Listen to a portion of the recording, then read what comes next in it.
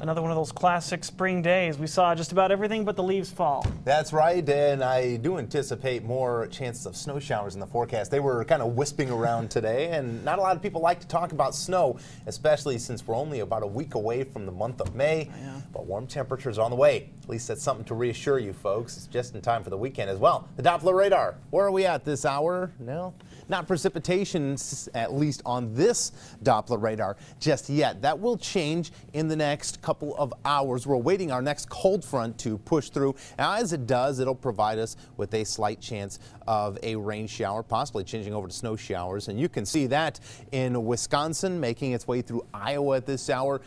It doesn't look like it's much, and it really isn't. It's a weak frontal boundary that once it presses on through, it'll give us the chance just for rain showers, and because temperatures will be pretty close to the freezing mark, could see a mixture of snow showers in with this as well. We'll continue to watch for you, but the good news is no severe weather threat with this system. How about the almanac for the daytime today? Right around 46 degrees in the capital city, 45 in Jackson. A pair of 34-degree temperatures on the low side in both cities. And look at the precipitation, just under 1/4 of an inch, and that's what we expect throughout most of the day. It was going to be light, and it wasn't really going to amount to a lot of rain. But take a look at the monthly totals for both Lansing and in Jackson. Now, these are rain totals, mind you. 7.5 inches of rainfall in the capital city. That sets a new monthly record, and we're not even done with the month, although most of us shouldn't see any more real rain showers going into next week. May see a slight chance of rain later in the forecast, but at least at the present time, 7.50 inches is a new record of rainfall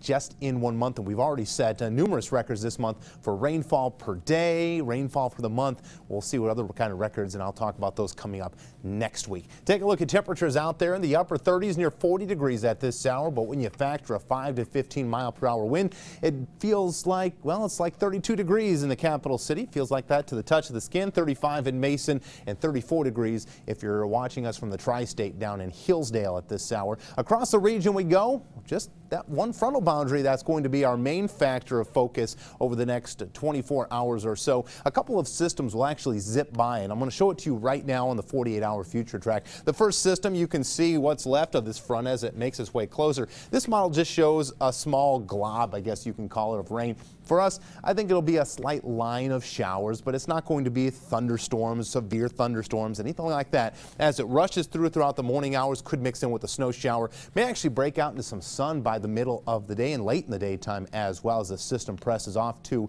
our east. But our next system's at play. It's another weak system. It'll transition through our area by midday on Friday. So we'll actually wake up to some sun going into the morning hours Friday. You may not need your umbrella just then, but midday may add in a rain shower. Then the rain's gone again, may break out back out into the sunny skies. Temperatures on Friday will be pushing 60 degrees in some areas. Closer to home, I believe that'll be the case as well. 48-hour temperature track as we go in time. The morning hours, I agree with this, back into the lower 30s. We'll be back up near 50 degrees or thereabouts throughout the daytime tomorrow. Once we get into Friday, get to talk about 60-degree temperatures as southerly flow is back in place, and that's going to continue into next week. Show that in just a moment, but a 33-degree reading tonight. Still a bit chilly for this time of the year. West-northwest winds taking a shift a bit south at about 5 to 15 miles per hour in some areas. Take a look at your 1-800-HANSON's weather kit. Hunter, he's got the right idea. He's bundled up for the morning. You'll have to do so as well. A temperature near 49 is a high temperature, but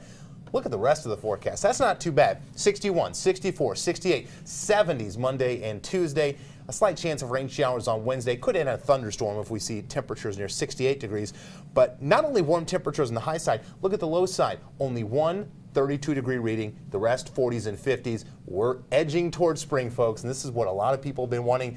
Something consistent, something slightly warmer. Looking good. Those 1-800-HANSON kids are going to start busting out with the shorts pretty soon. I agree.